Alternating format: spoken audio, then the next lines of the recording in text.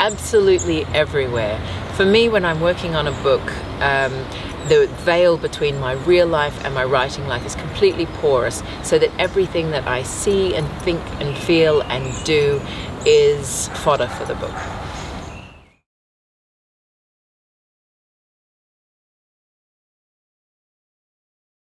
Research is a continual process for me. I always write about things that interest me as a person, so I could easily get lost down one of the research rabbit holes and never write a word of fiction.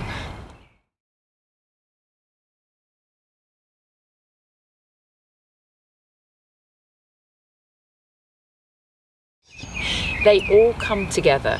At the beginning of the process, I sit down with a fresh notebook and a pen, and it's in my mind, it's like there's this trunk into which over the years I've thrown all the little tiny idea fragments that I haven't been able to use so far, little things that interest me or stick in my mind. Some are character related, some are setting related, some are plots or plot twists, and I sort through them, and as I do that, some of them just seem to belong together, and as I scribble notes and ask myself questions, this picture builds, and it's almost like a conjuring process as this story sort of rises from the page and in my imagination, almost as if it really happened rather than it's being invented by me.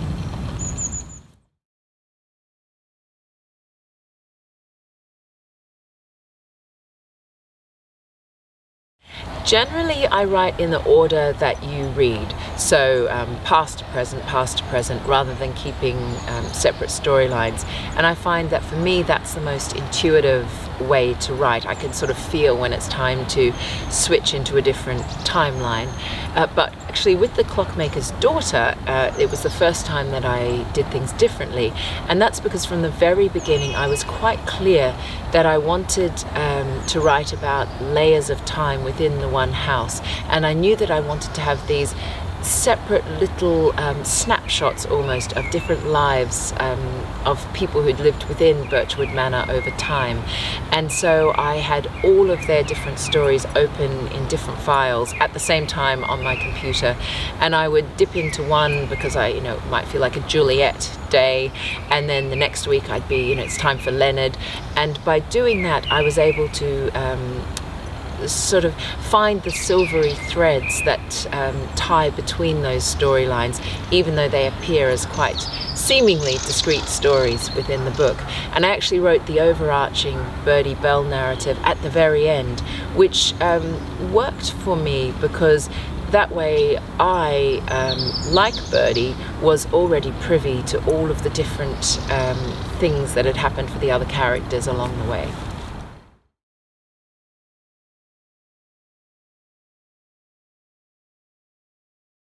The more I write, the more convinced I am that character drives story. So it's really important to me to create characters who live and breathe for me, and hopefully by extension for you. But although I fear it might sound heartless, when I'm writing a book, the world of those characters is so vivid and alive. It's almost like I create this bubble that I live inside, and everything that I see and think and feel relates in some way to the world of these characters. But when I reach the end of the story, that bubble seals and it floats away, and it's not mine anymore, it's yours, and those characters belong to you, which is okay because it's at that exact moment that I start opening the new bubble and meeting new characters who become every bit as vivid and real as the ones I've had to let go.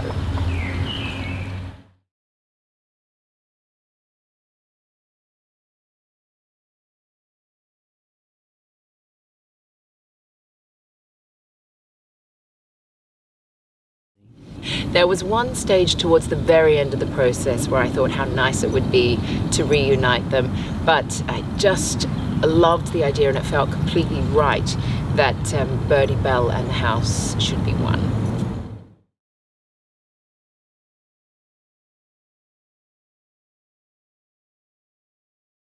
That's a great question, and in The Clockmaker's Daughter, I would have to say that it's all of the characters, but for the same reason.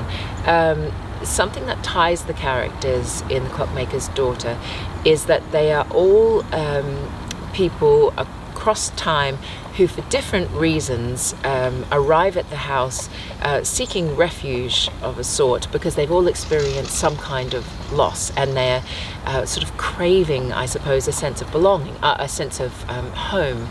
And I was really inspired by that idea that even in times of darkness it's possible to find light, and I guess that's a type of resilience, and it's one that all of the characters in The Clockmaker's Daughter exhibit and share.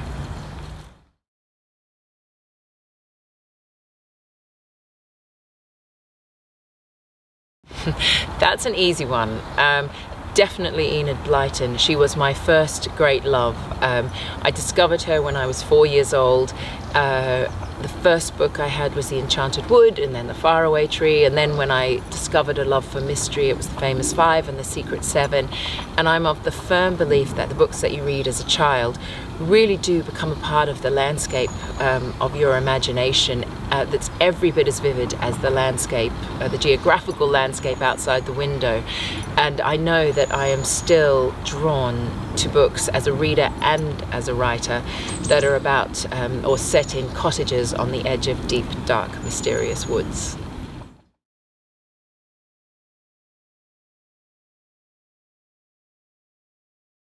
Well, I think everybody loves stories. I think that's just a fact of our programming as human beings. And as far as books are concerned, it's surely just a matter of showing children that those typewritten pages are actually doorways through which they can slip, disappear into other worlds whenever they so choose. With my own kids, I've found that the best way to show them that is, simple as it sounds, by reading to them. I've never met a child who doesn't want to be told a story.